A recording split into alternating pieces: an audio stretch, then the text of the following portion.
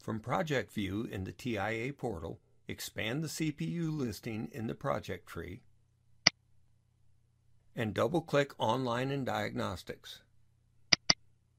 Go online with the device and expand the functions listing. Click Set Time. The date and time can be taken from the PC or set manually. To set the date and time manually, uncheck the checkbox.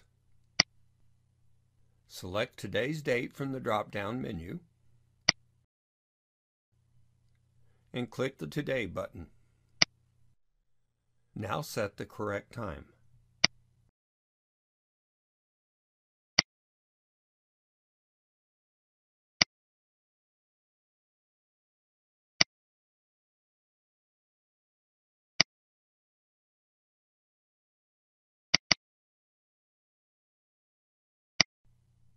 And click Apply to send the new date and time to the CPU. Go offline with the device. The date and time have been updated in the device.